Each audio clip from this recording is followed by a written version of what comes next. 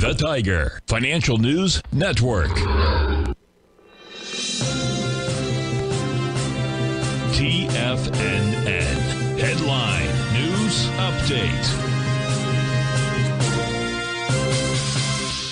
Welcome, folks. This is the 4 p.m. market update. We're in the green. NDX 1.76. The Q's 1.65. GDX up 0.42. Even the dollar's a little bit green right now. SPY 0.82%. Yeah, pretty solid. Even Deutsche Bank's. Excuse me, John Deere up 2.18%. And we were looking at Carnival earlier, closing at a strong 12.3%. If William's still listening, he called in earlier about AMD. So they have a demonstration tomorrow. They have their MI300 processors. It's interesting how they're, whoa, look at this volume at the end of the day here. So essentially, the Department of Energy's Al Captain supercomputer is going to use MI300. This is like essentially a structure of chiplets, right? It's like a 3D structure, very interesting, right? And so they're revealing all of their information tomorrow regarding that. There have been some leaks, but if the market likes it, then that's going to, and it seems like they have some hope that it's going to be pretty interesting.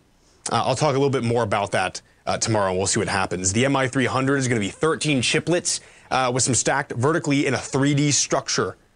Now that is going up against NVIDIA's, they have something called the Grace Hopper super chip.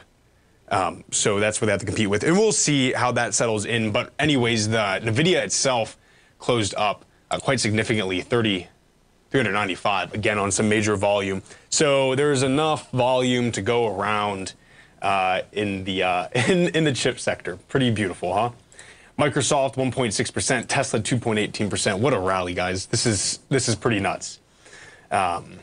See where STLD finished, 100, wants to give it back up on immense volume as well on the daily at least.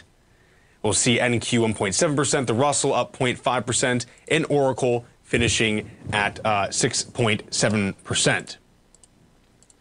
Some quick, interesting stuff here just before we go. This is AI-powered robots are giving eyelash extensions, and it's cheaper and quicker.